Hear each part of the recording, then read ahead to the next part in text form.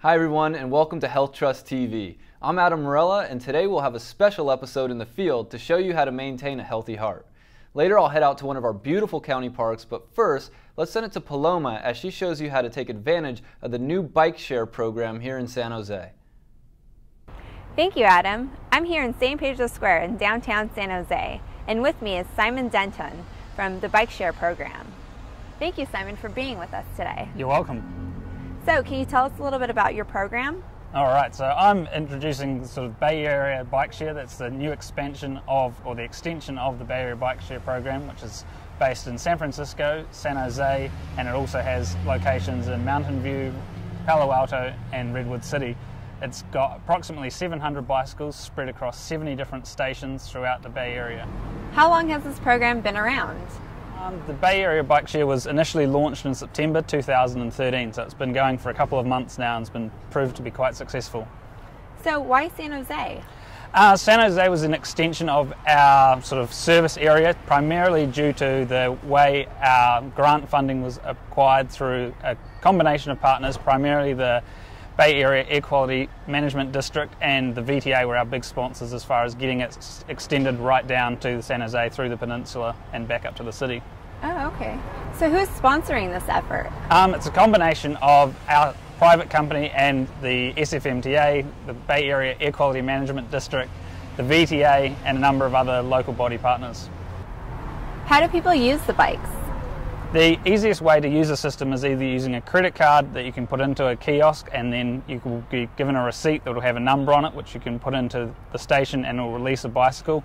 Alternatively, you can actually get access to the system with an annual membership and it will issue you with a key that looks very similar to this. Oh, this great. will give you direct access and you don't have to liaise with the kiosk. How much does it cost to use a bike? Bike sharing for a short-term membership, which is 24-hour access to the system, is $8, and then so trips that are 30 minutes in duration or less at no additional fees, and trips over that cost slightly more. There is additionally a 3-day membership that you can get access to for a number of hours, and then as well the cheapest or most effective option is to do an annual membership, which is $88 per year. So there's 3 payment options. Are they all allowed to use the bikes in the same one city, or can they use them in multiple cities?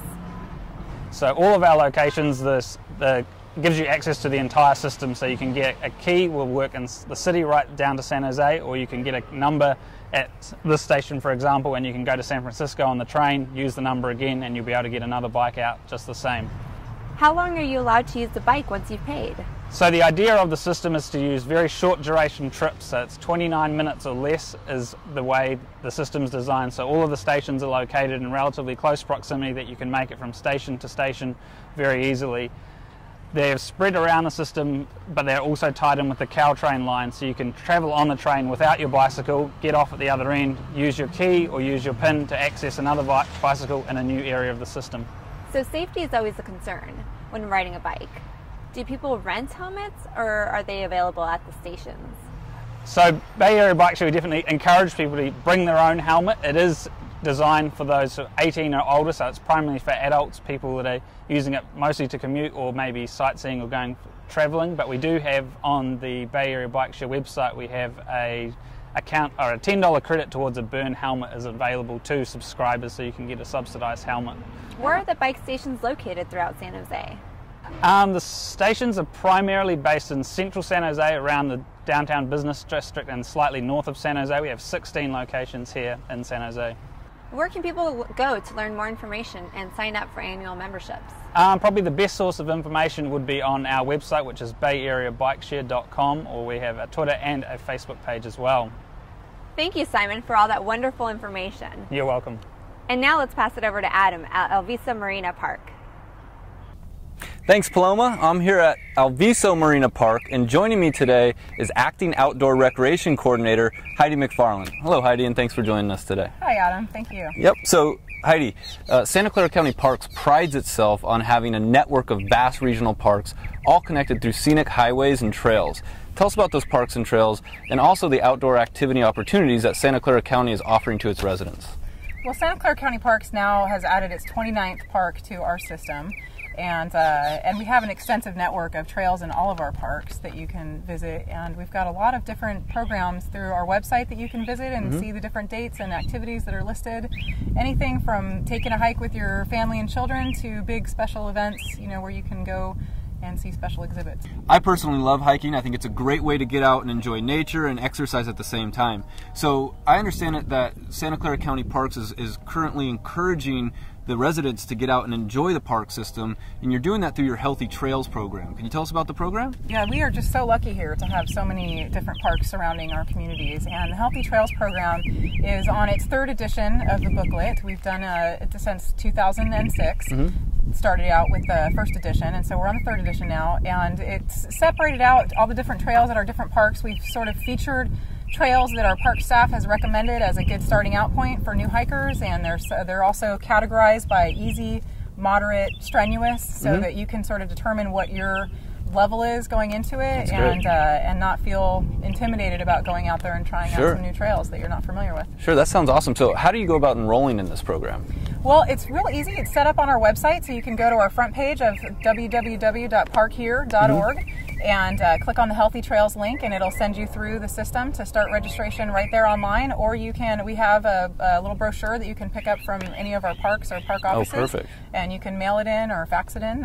That works as well. Perfect. That's awesome. So what about enrollment? How much does it cost to enroll? It's free. It's free. That's the best part about it. Even better. That's even better. There's no cost. As a matter of fact, we send you things as a thank you. Right. So, and like you said earlier, not everyone's an experienced hiker. So how do you go about kind of finding out which trails you can use for your level? Well, the booklet makes it really easy to use. It's user-friendly by categorizing the trail, as I mentioned earlier, by easy, moderate, and strenuous. But when you open up to the correct page of the hike that you're looking at, it's highlighted on the map, so it highlights the whole route that is that particular Healthy Trails route. And not to mention that we also have a lot of guided hikes that are available to the public with park staff leading them. So if you're not real familiar with that park, it's your first time there, you can look up on our calendar of events and see if anyone's going to be leading a hike out there at that particular location. So once a person signs up, how much time do they have to complete the program? You know, they can take as much time as they want to. They can take a year to complete it. You know, some people complete it in just a few months. So it's really at your own pace, and that's another really nice thing about it. There's only 5 trails that you need to complete within however long it takes you to complete them. So besides the benefit of exercise, do participants receive any awards for completing the program? They do. They get a nice little pin as a token of our appreciation for them completing the challenge. There's also some other, if they complete it, they can repeat it multiple times, so they can get other little incentives like bandanas or little backpacks, first aid kits, things like that. So where can people go for more information about the program? The website's the best place to go, parkhere.org. Okay. And it's front and center, and that's where you can also find our calendar of events where all of our wonderful guided hikes and activities and events are listed. Perfect. So Heidi, thank you so much for telling us about the trail program. Yeah, absolutely. Are you going to sign up? I'm going to sign up. I'm definitely going to sign up. I'm a hiker, so that's awesome. So thank you. So I'll definitely be enrolling in the program, as of all of you should at home, because hiking is a great way to keep the heart healthy. Coming up, Elena will go over one of her healthy choices, but first we're going to send it to a San Jose City Council member, Pete Constant, for a special message.